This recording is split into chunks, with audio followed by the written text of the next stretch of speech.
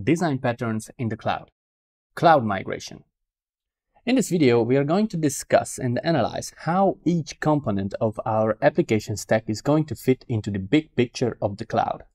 Think of our sample application as a legacy system which is in the process of migrating to a microservice architecture into the cloud, but which isn't quite there just yet and needs some or more like a lot of attention.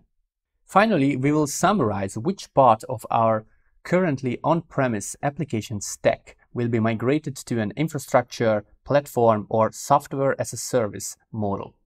By the end, you will get a clear picture of what kind of considerations to take into account before or during migrating an application to the cloud. Let's start.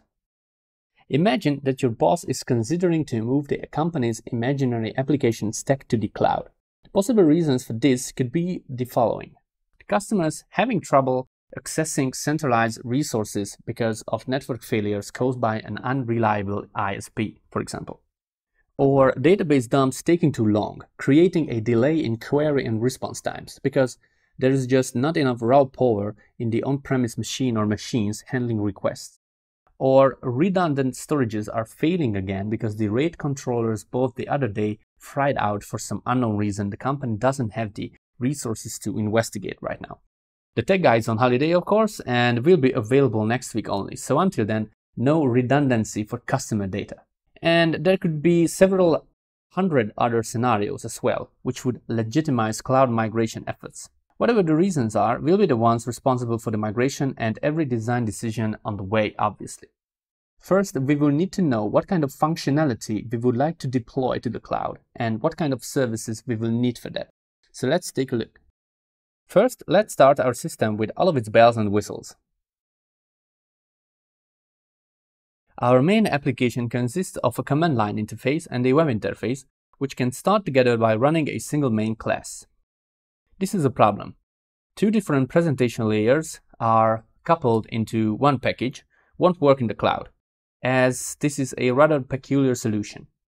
It is okay for a smallish scale application, which we have started off with, but it's not scalable. So we will split up the presentation layers.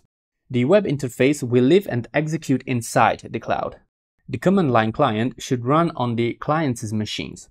Running it in the cloud would be pointless since end users shouldn't be exposed to cloud infrastructure directly.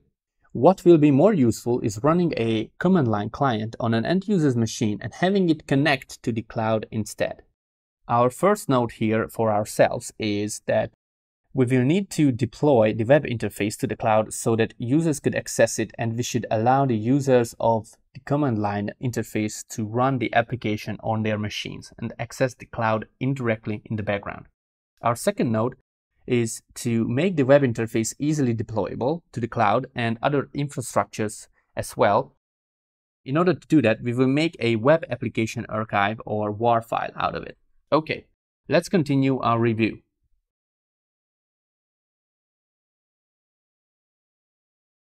When we list products, the app fetches data from the warehouses database. So the application will need to have access to a database somehow. Right now, the app accesses a local database running on the same machine as the web or the CLI apps. For ease of demonstrations, this was an H2 in-memory database, but it could have been a local MySQL installation or a centralized database server on a server machine as well. What's important here is that the interfaces access the same database, and this is crucial.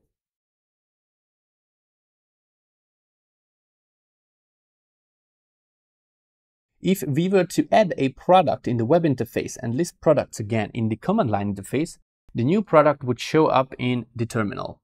Hence, the two applications are connected behind the scenes by the same database.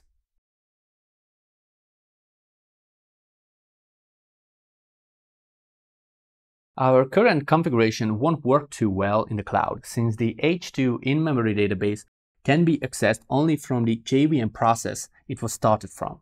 As we are going to split up the web and CLI interfaces into two separate programs, this won't work since each app will see a different in-memory database. The web interface will execute in a JVM inside the cloud. The command line interface will execute on the end user's machines and it will connect to the cloud. It would be possible by quirky workarounds to make the H2 in-memory database accessible running inside the web interface's JVM process, but it isn't worth the effort. Please note that this issue only needs our attention because the samples were built with ease of execution on the viewer's machine in mind. In a real-world business application, this particular problem would rarely manifest itself. However, the solution to this problem is one generic and important enough to be discussed and stressed. So, our third note to ourselves is, we will need a database, preferably in the cloud, that both of our applications could connect to. Okay, what else is there? Let's list our customers.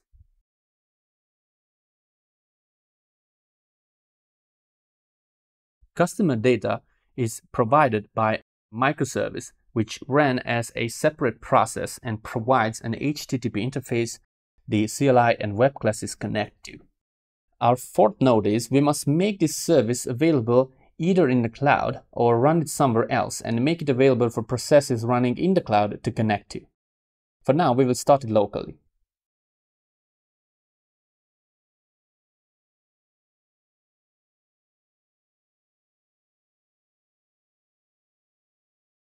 As the microservice that provides the presentation layer with customer data is actually a facade that hides the fact that the microservice combines data fetched from its database and from an external API, we must also have a stateful data storage for the microservice as well and have an external API from where we can fetch users from.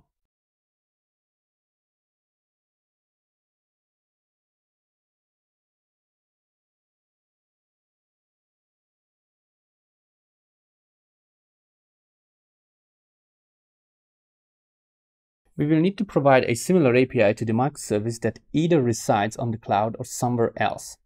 Thus, our fifth note is that we will need to provide the microservices with a separate database of its own, and the sixth note is that we need to provide it with access to our third-party customer API.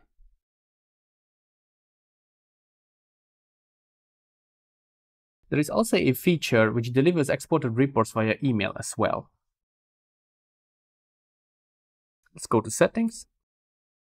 First, we need to enable this feature since it's disabled by default.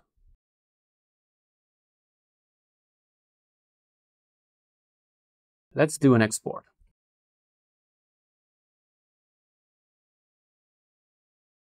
Since the SMTP server we have used for testing email sending isn't running, we get this error.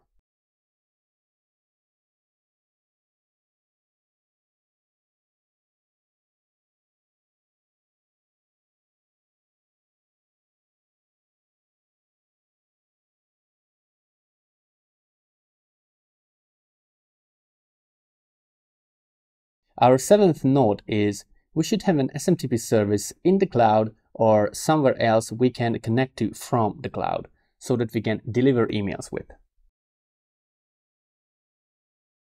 There is also an option to deliver reports into a directory instead of sending them by email. To access the feature, we must change this setting. Switch to file-based report delivery. Let's do an export.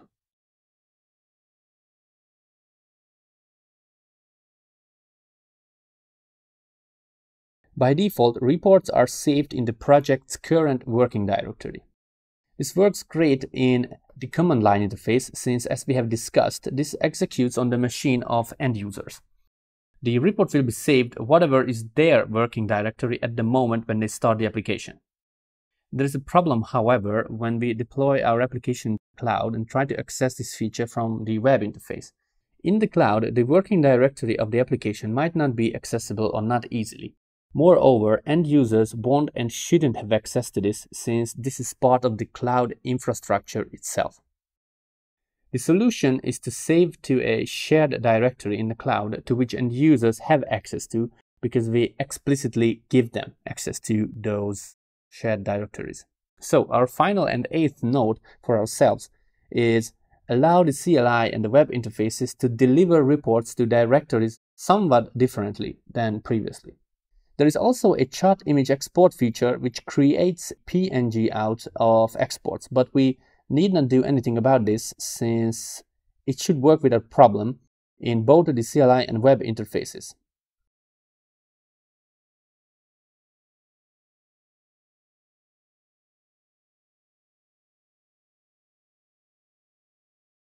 In the CLI, the generated images are in the user's working directory.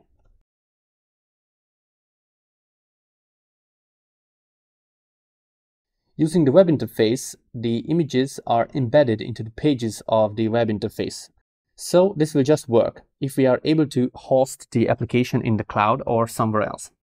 In the process of migrating to the cloud, you must also weigh options about where and how to run stuff. First, how much you want to manage what happens in the little slice of the cloud you're about to rent from a provider.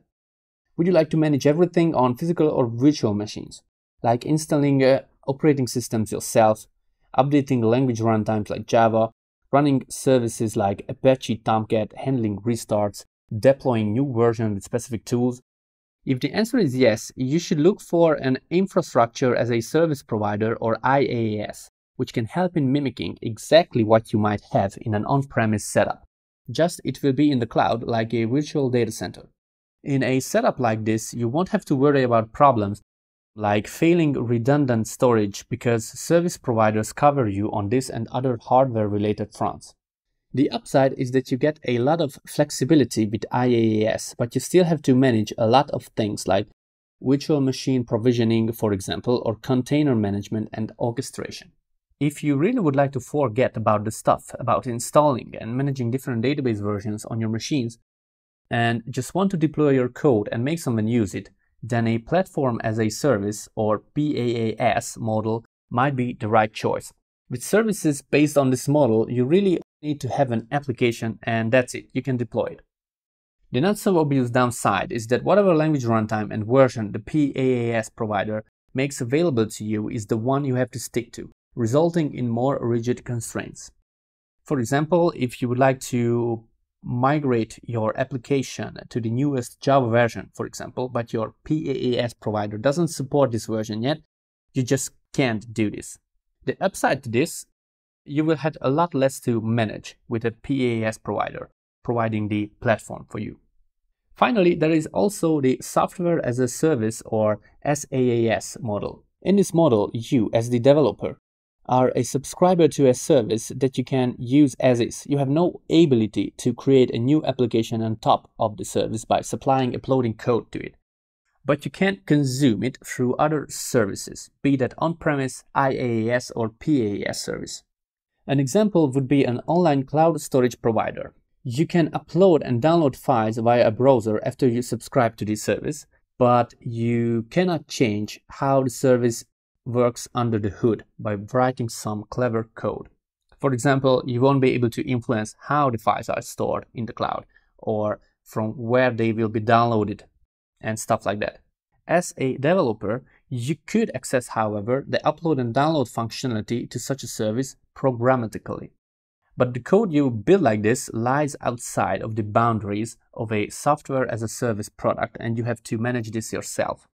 Also, great care must be taken not to get logged into such a service. If you couple your code against a service and its API, and if there is only a single provider supporting this API and no other, you will have a hard time migrating from such a service. You may ask, why would you want to do that? Well, think about the subscription fees of a service you're logged into already going up significantly. Switching to other such cheaper services, if there are no such services like that, or only other services using slightly different APIs, will make your life harder, as you will need to rewrite a part of your own codebase to migrate. For our own migration to the cloud, we will rely on all three of these models, mostly the platform and software as a service models, for ease of use, with occasional use of the infrastructure as a service model for its flexibility. So, as to summarize, here's what we are going to do. Deploy the web interface to the cloud on a PaaS solution that provides runtime for Java web applications. We will need to make sure that the application is standard and deployable as a web application archive, or WAR. We will create a database in the cloud shared by the command line and web clients. Most cloud providers provide RDBM systems in a software as a service way for this purpose. We will need to deploy the customer API microservice facade to the cloud, similarly to the web interface as a web archive.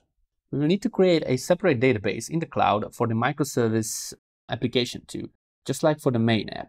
We will deploy or make accessible third-party customer data gateway for the microservice.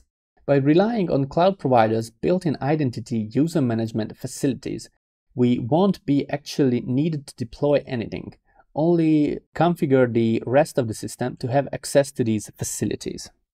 We will deploy an SMTP service for email delivery, leveraging containerization. Finally, we need to create a shared cloud storage to store exported reports to which end users of our applications will have access to.